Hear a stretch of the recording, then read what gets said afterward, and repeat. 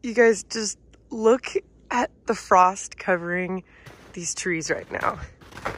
Isn't that so pretty?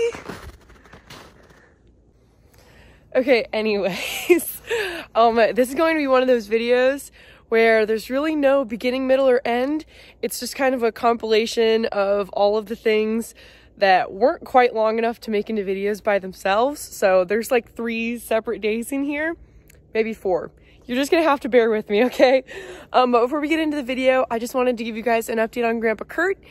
He's doing so much better. He's back home, feeling great. So thank you so much for the thoughts and prayers and nice comments. And then one more quick thing. You guys know that I sell clothes, laurafarms.com. From now, for the next couple weeks, a portion of the sales from anything you buy, a shirt, a hat, sweatshirt, jacket with your name on it, whatever, is going to be going to the Farmer Veteran Coalition. It's a charity that helps, gives grants out to people who have served our country but are starting to look for a job in the agriculture field. They want to start their own farm. So you can check out their website if you want to know more. But for the next couple weeks, a donation will be going to them with every purchase you make. So go check out the store. All right, here we go.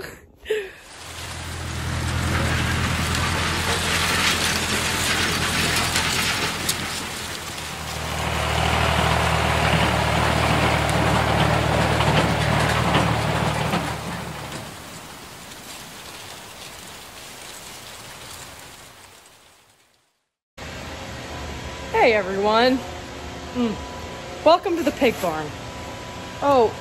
Never mind. Now, I'm not saying that I should be on Dirty Jobs. You guys remember that show?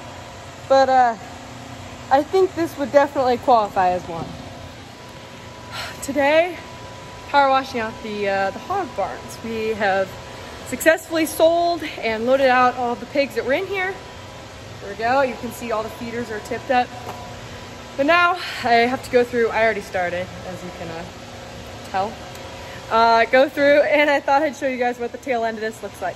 So, after all the pigs were loaded out on their trucks, shipped away to a better place, we tipped up all the feeders here, and then we started all the sprinklers. So in the summertime, we have sprinklers to keep the pigs all cooled off. But we ran those on full blast for a few days so that the floors could start soaking, for lack of a better word. Now that that's all done, I come in here with a huge power washer. Here's my wand. Has a nice whirly bird end on it. We have water lines all in the ceiling. I just hook up and have to clean every surface off before we can get a new load of hogs in so that nothing is contaminated.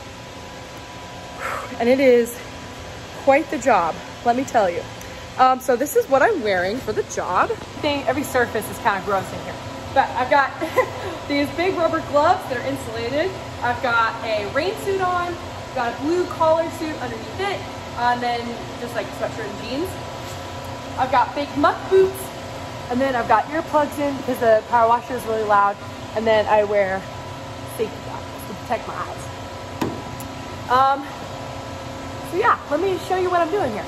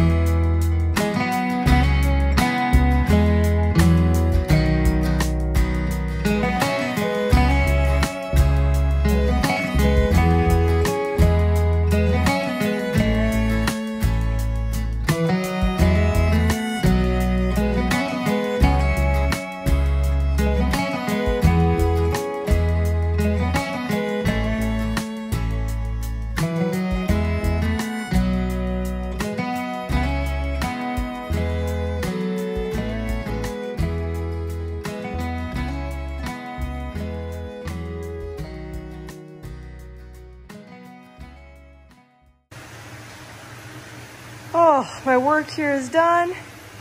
And now I turned on the sprinklers to give everything one last soak. And then that should do it. We'll be ready for the baby pigs to come in.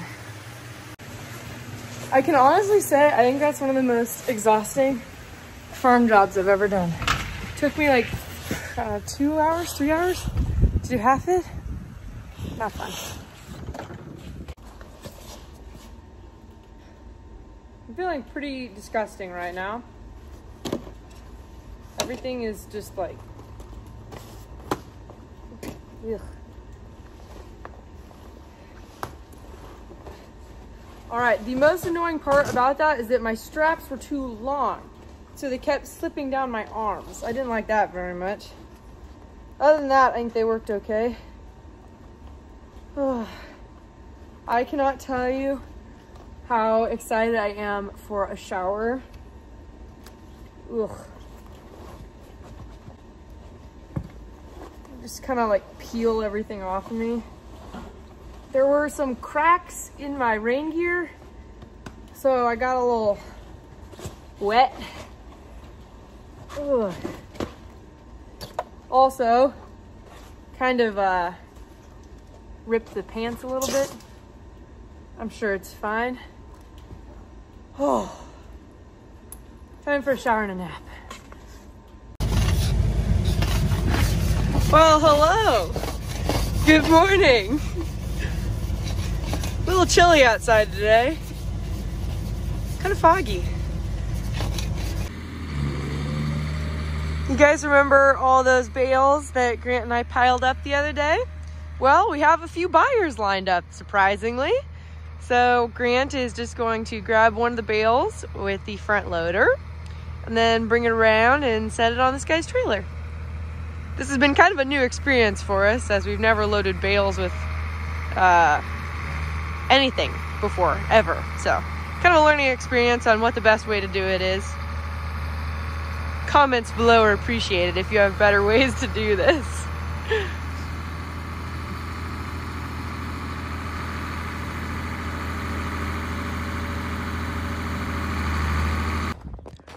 Oh my gosh. Okay, if you know anything about me, is that I love raccoons. And look, there's one right there. I mean, I hope it's not like rabbit or anything, but oh my gosh. Dude, okay, this one time my friends had pet raccoons and I got to hold them and it was the best thing ever. It's so cute. Did you know that raccoons like powdered donuts? Oh, give him another one. Give him another one.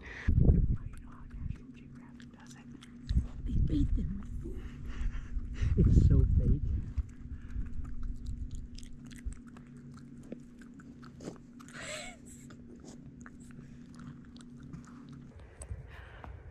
Okay, so he's still eating the powdered donuts, but our theory is that perhaps his mouth is dry from the powder, and so we've devised a contraption. And I'm really, really sinking his teeth in it. I want him to grab the bottle of water with his hands and drink it. Oh. Oh.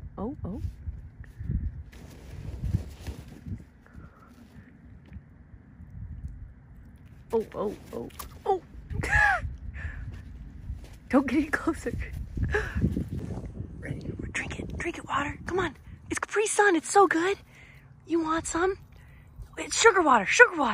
Wash your little paws. Oh, confirmed. Raccoons like Capri Suns.